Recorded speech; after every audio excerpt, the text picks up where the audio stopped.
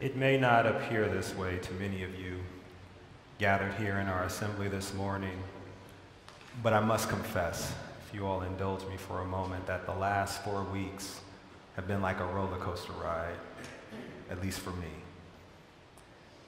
For just 4 weeks ago, I stood here in this pulpit and preached a sermon on Jesus calling his first disciples along the shoreline of Galilee.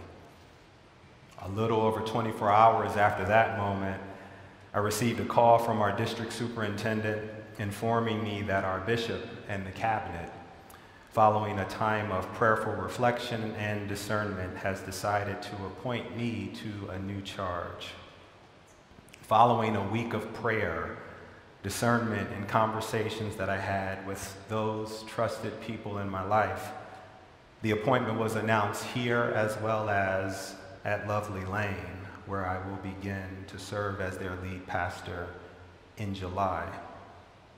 That same Sunday, I preached at Edenwald, and to my surprise, the news about my appointment traveled faster from here to Grace than I traveled to Grace. Word travels fast around here. And now, standing here before you, beloved, I must confess that the feeling of being on a roller coaster ride still remains. Don't get me wrong, Robert. I love roller coaster rides. I love the thrill of them. I love the excitement. But as I shared with this congregation on the Sunday when the announcement was made before here at Grace that I would be assuming a new charge in July, I simply want to remind each and every one of us still that there is much work to be done here at Grace. There's a whole lot of runway left before y'all say goodbye to me. So I just hope that you all are ready to ride with me. For we have Gospel Sunday service next Sunday. A little bit of the announcement reminding you again. 10 days from today, we have our Ash Wednesday service. And we'll begin our journey through Lent during that season. Following today's service, our Mission and Outreach Committee will begin the work planning for our day of service.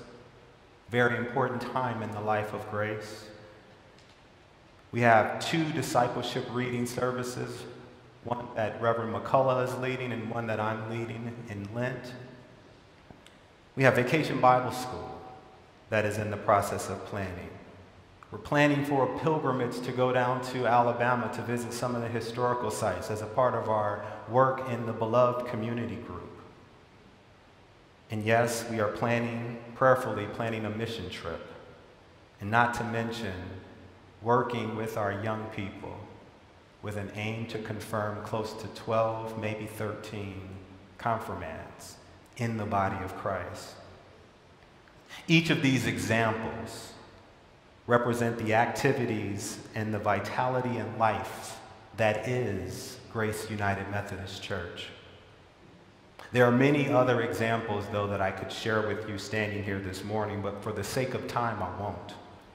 Let me simply say this or offer this as our last comment on the matter. If you are among the people who have not yet found your ministry here at Grace, I invite you to consider one of these opportunities that were named. The question isn't whether there are activities available for you here at this church. Rather, the question is, are you available to be vessels by which God will bring about God's increase here in this branch of Zion? The scriptures have been read, and I just want to celebrate Christian and Ashley for sharing in our worship on this morning. Again, another opportunity. And for the remainder of our time together, I just want to lift up the words that were shared by the Apostle Paul in his first letter to the church at Corinth. In the 3rd chapter, beginning around verse 5, we find these words written. What then is Apollos? What is Paul? Servants to whom you believed, as the Lord assigned each. I, being Paul, planted, Apollos watered, but God gave forth the growth. He who plants and he who waters are one. Each will receive his wages according to his labor, for we are God's fellow workers. You are God's field, God's building. Here in the context of this passage, beloved, Paul is addressing what was a division in the Corinth church that had emerged since he had planted the church and as the church continued to grow. For some members of the body had expressed allegiance to Paul, while others had expressed allegiance to Apollos. Such expressions of allegiance to one form or style of leadership, be it their preaching, maybe their teaching, frankly isn't limited to that first century church. For even today, in our contemporary society, there are many members of the body who have not openly, privately expressed their preference for a particular style or ministry or leadership. I recently read a post that caught my attention that was shared by a colleague where the writer compared the activities of two local congregations. In one ministry context, the activities were to the person's liking or personal preference, while at the other church, the writer criticized the activities, suggesting that the latter church had departed from some of the traditions and customs that the writer once celebrated. Both churches, get this, preached the same gospel, preached out of the same Bible. However, their styles and their customs were unique to their settings. Here is an example, beloved, of the kind of tension that oftentimes occurs in our churches. Not here at Grace. Amen. But these are the kind of tensions that we hear about, we see, and if we're really honest with ourselves, may even be guilty of at one point or another. When the focus lies more on the activities themselves rather than the opportunity, and might I add, privilege to bring souls to Christ. Make no mistake about it. Each time that I stand here before you, I recognize my place. It is not to showcase me. It is not to showcase what we do. It is to celebrate the living God, the resurrected Savior, and to bring others to that knowledge and that confession of faith. And here in this text, Paul is unpacking the tension in the Corinthian church, a tension which at its root is evidence of spiritual immaturity in the body. Paul said, I could not speak to you from a spiritual perspective, beginning this text. Instead, I had to address you from the flesh as infants in Christ. I fed you with milk, not solid food, for you were not ready for solid food. Even now you are not ready, says the apostle, for you are still in the flesh. And for as long as there is jealousy and quarreling among you, are you not in the flesh and behaving according to human inclinations? This tension that Paul addresses in the Corinthian church is a tension that the church still faces today. For there are many in the body that continue to operate with the human inclinations as opposed to the spiritual. For if we're honest with ourselves, the moment we find ourselves critiquing either preaching styles or liturgical styles or the dress of our fellow parishioners, and a host of things that we talk about in small circles and private settings, we expose to our neighbors, to our brothers, to our sisters, to the world, the level of spiritual maturity or the lack thereof that we have within the body of Christ. Paul's response to this tension, this division within the church, is summarized in his statement beginning at verse 5. What then is Apollos? What then is Paul? Who is Levon? Who is Reverend McCullough? But servants, servants through whom you came to believe, as the Lord assigned each of us.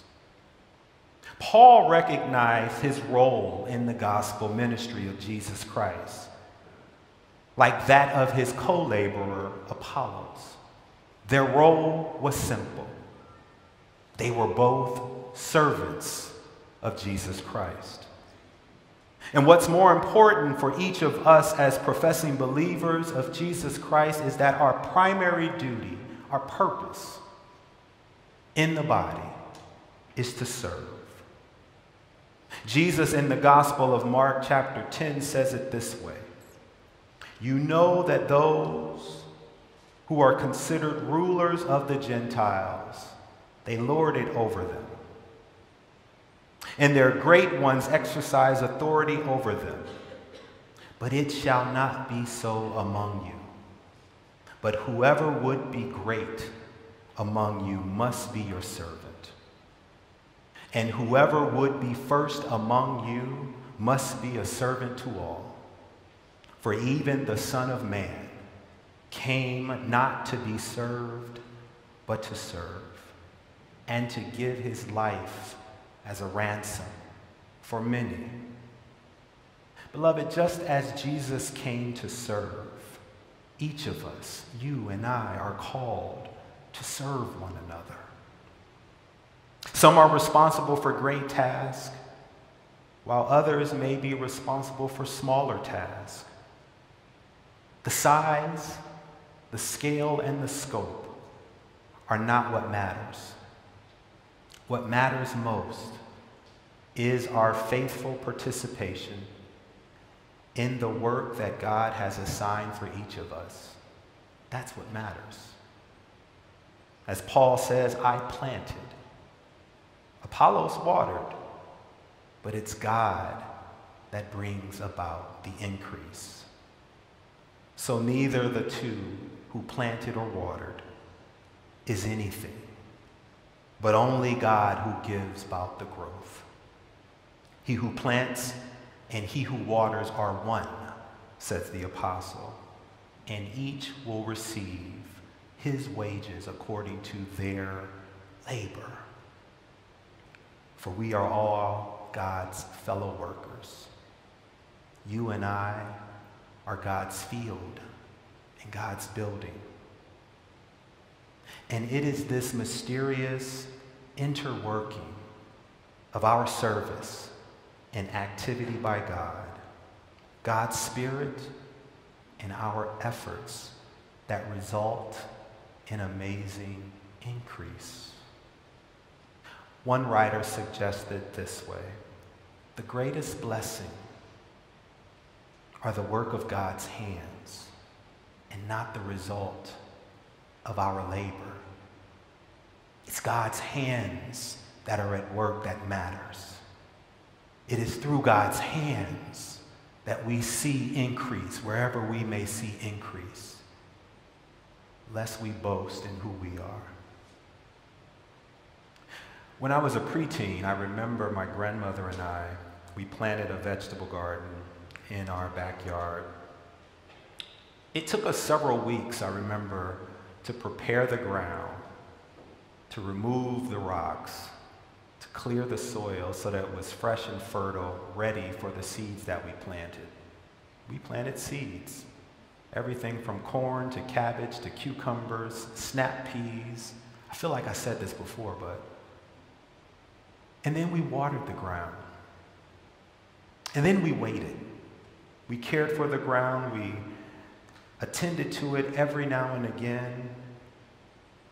But what took place beneath the soil And the combination of the rain and the sun's influence on that land resulted in the growing process that neither my grandmother or I could take credit for.